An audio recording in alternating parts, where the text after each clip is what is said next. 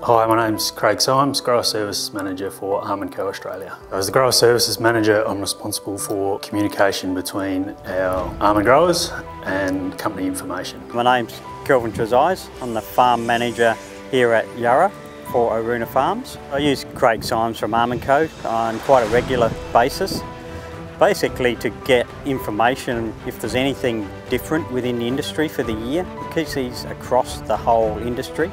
He's a good, useful resource.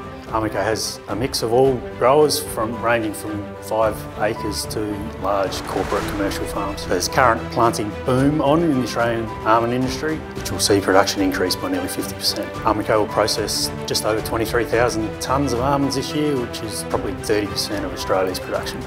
Custodia was first registered for use in almonds in 2016, and we had a couple of growers do some trial work with it. We used Custodia last year for the first time.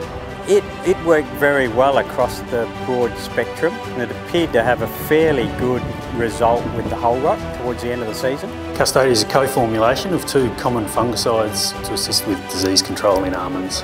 Using Custodia, we're mainly targeting blossom blight and brown rot, but also shot hole and rust.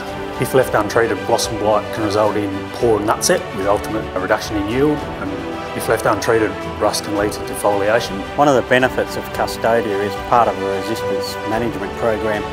If you continually use the one type of fungicide, you're going to build up resistance. So it's always good to have more in your armoury to battle that.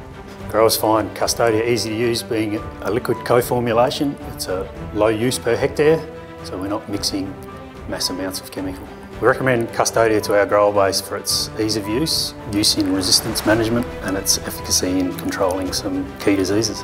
So I enjoy helping growers improve on the quality of almonds and the quantity of almonds they're producing, and ultimately their profitability.